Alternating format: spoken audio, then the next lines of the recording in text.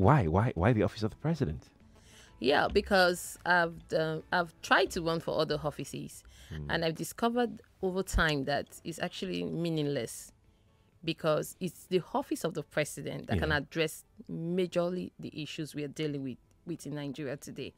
Issues of insecurity, issues of economy, issues of power, the major driving issues that we are dealing with has to be addressed from the center, because we are running a dysfunctional system of government that will never work. That's why it's not worked in 61 years. You cannot run a system where everything happens in Abuja. It's not decentralized down to the 774 local governments. You do not deploy technology. You do not have data.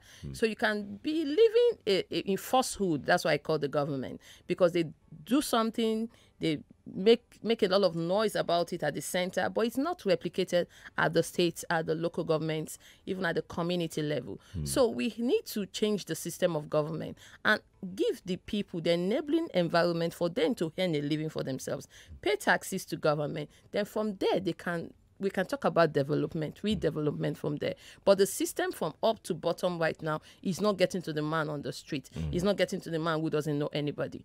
So we need to rejig the system. Let's talk about rejigging the system. What would you prefer the system is transformed into? Yeah, I have a vision for the United States of Nigeria. What does that mean? That means that everybody should be accounted for and be accountable to the state they reside. Okay. And so we should jettison this pattern of ethnicity and indigenship.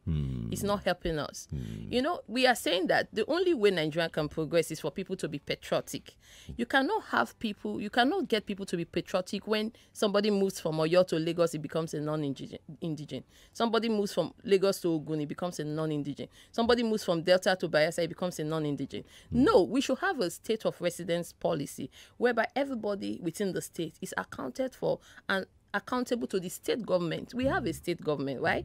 Nobody lives at the borders. Everybody lives within the space of a state. Right. So what that means is that if you deploy data, you should be able to know how many people residing within your state. Right. So that is what will determine you providing education, providing healthcare, providing security. And when these things are in place, then the people will be able to work and in turn pay taxes to the state government. So at that point, we now decide maybe state government can take 80% or 70%, and we meet 20% to the center. But the system now that is coming back, like from the center to the people, that's not how a system progresses, because that way the people are not progressing. Blankade Laye on YouTube says, your plan are lofty and optimally optimistic.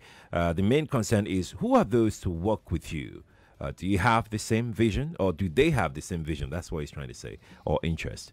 Okay, for me, I'm going to use public opinion a lot. Okay. And it's already working. Public opinion in the sense that let the people decide who works.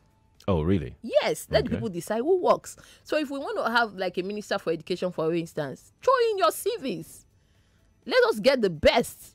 Come and tell us what you want to do. Will that not take you forever? No, it's not going to take forever, because in 24 hours you can attend to several people. Don't forget that it's Nigeria. It's a whole country. It is technology.